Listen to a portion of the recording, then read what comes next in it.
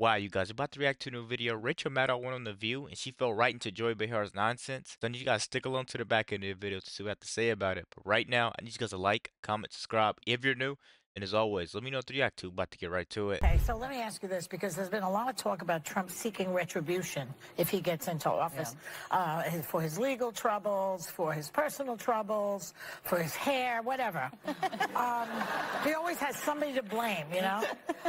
So you said recently that you thought that you, as an outspoken critic, could be a target yourself. Some people think that sounds overdramatic, but I'm right there with you. I think that he is so vindictive that he will go after, however he has to, through the IRS maybe, or even, through sponsors to get us off the air maybe, or you. Yeah. How seriously should we be taking that?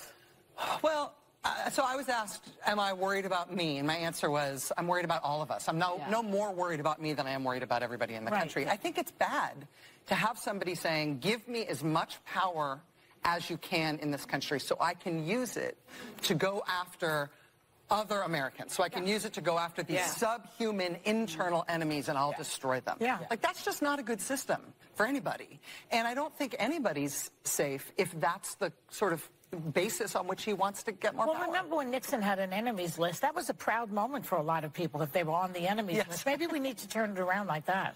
Well, I think that if he decides that he's going to go after you or me or anybody who's well known, we have resources, we'll likely be fine. But I think there's a pattern where he picks out individual people and effectively terrorizes them. There's Stormy Daniels wearing a bulletproof vest to get into the courthouse, right? Once you have political violence, you have fascism following that. So you've characterized some of Trump's rhetoric as being pornographically violent.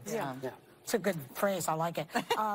In just the last weeks, he's joked about his supporters committing suicide. Listen to this. Did you catch this? He tells them, wouldn't it be better to commit suicide than to vote for Biden? He's going full Jim Jones now. You know, it's like the Kool-Aid thing. What is he? Is he losing it or what? Do they think he's kidding when he says that? What? There is something that's going on that's just, aside from all the politics of it, just deeply weird. Like, who's into Hannibal Lecter as a character? And just throwing it out there. And just throwing it out there. Like, first of all, that movie is very old. Or the sharks. Second, or the sharks. He's afraid of sharks. When he talks about crime, he doesn't just talk about crime. He acts. He draws you through it. And then they got stabbed, and then they turned the weapon, and then when he was talking the stupid thing about the sharks, he had to go the extra detail to talk about the woman getting her leg bit off. And, I mean, it's Stormy Daniels says he's afraid of sharks. I think he's afraid of sharks, but I also think he's trying to make us all afraid of everything. But if you know what, if sharks vote for him, then he'll like them again. There is something weird about talking about things in really bloody, violent terms all the time. I think it's if you don't have anything else to say, what do you do? He doesn't have. I mean, he doesn't. He's trying to reach people emotionally, so that reason is off the table, and we're just reacting emotionally.